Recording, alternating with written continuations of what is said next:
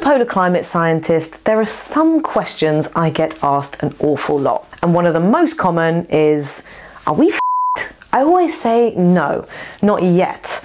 But every single 1/10 of a degree of warming matters.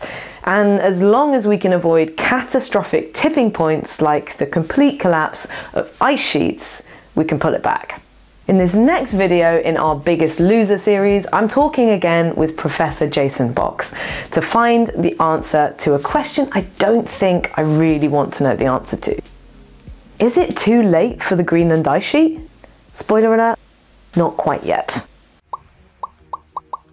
This is The Biggest Loser, a series where we pitch the largest drivers of ice loss in Antarctica and Greenland against one another to find out who wins, or who loses. I'm an Antarctic nerd and Jason Box is a Greenland expert. And it may just be that we're all losers. We're in Loserville, population us.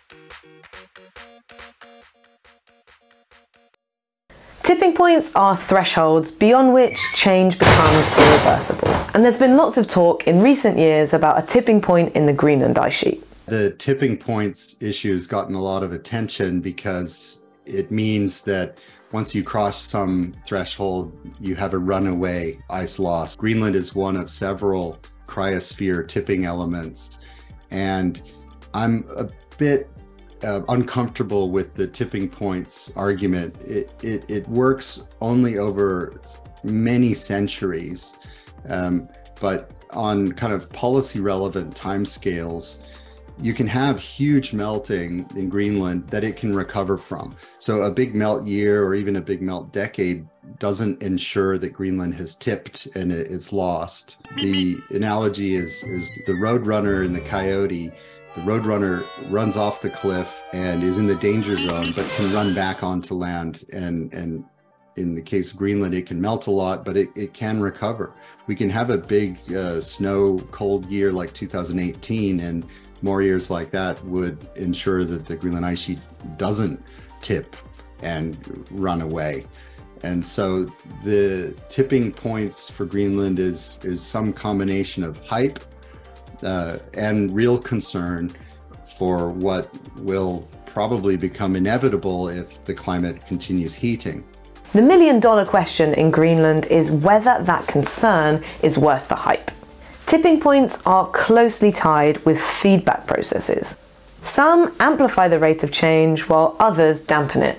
And it's the competition between the two that determines how the Greenland ice sheet behaves. In terms of the competition for biggest loser for Greenland, there are multiple factors, and I like to think about them as wet and dry processes. Wet processes are melt, rainfall. Well, what's happening underwater, of course, that's a wet process. Those are all ways that ice loss is amplified. More rain is accompanied by more heat, more melt. It has a darkening effect on the ice sheet, which then absorbs more sunlight, melts faster. But if there's a dry process like snowfall, it shuts down the melt, brightens up the surface, and adds mass. So it's a competition between damping and amplifying feedbacks. So can we say if or where there's a threshold for kind of tipping into this runaway lost state for Greenland? I mean, yeah, that's a great question. And the threshold of viability for the Greenland ice sheet has been put at best estimate about 1.6 Celsius summer warming above pre-industrial. And we're at about 1.4 now. So we're right on the threshold of Greenland's viability. Now that sounds too close for comfort to me, but this next point is really crucial.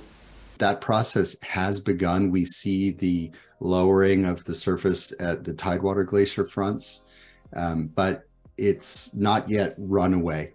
From what you're saying, it sounds like you don't think that Greenland has reached a tipping point yet, but can you see a point where that might happen? We're close to the threshold of Greenland's viability. The more time we spend above that threshold, the faster it goes. However, it's going to take centuries to millennia to lose more than a few percent of the ice sheet. And so the sea rise contribution from Greenland is of concern, no doubt about it, but we will have other more immediate issues. We already do, with loss of food and water security from drought, which is happening increasingly now.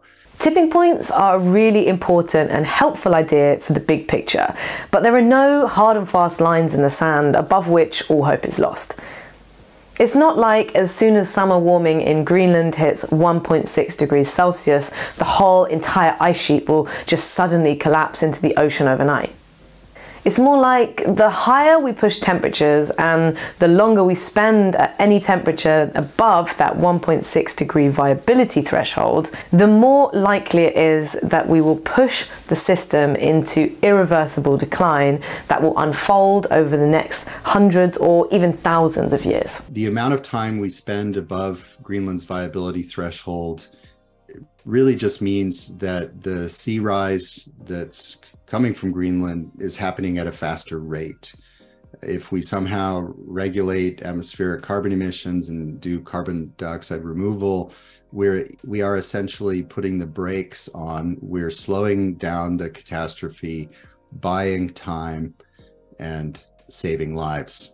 So while it's not too late for the Greenland ice sheet yet, we are teetering dangerously close to the brink of a tipping point that could see complete destabilization of the ice sheet. The difficulty is that none of us will really be around to see the consequences of that. That makes it a slightly abstract concern that feels less important and direct when faced with climate impacts that are happening right here and right now. But luckily, the solutions that will curb the effect of the droughts and floods and heat waves that are already devastating people's lives are the same as those that will prevent catastrophic levels of sea level rise from the likes of Greenland. The answer is to stop burning fossil fuels and start pulling carbon out of the atmosphere. The rest of this mini-series continues over on Jason's channel, so make sure you head over there and subscribe. We'll be talking about the biggest losers and the biggest sources of ice loss in Antarctica, and of course, who will win in the ultimate showdown for biggest loser between Greenland and Antarctica. See you there. Oh, and if you liked this video, and I mean, you clearly did because you're watching all the way to the very end, please give us a like and a share and drop something in the comments to tell us what you think. See you next time.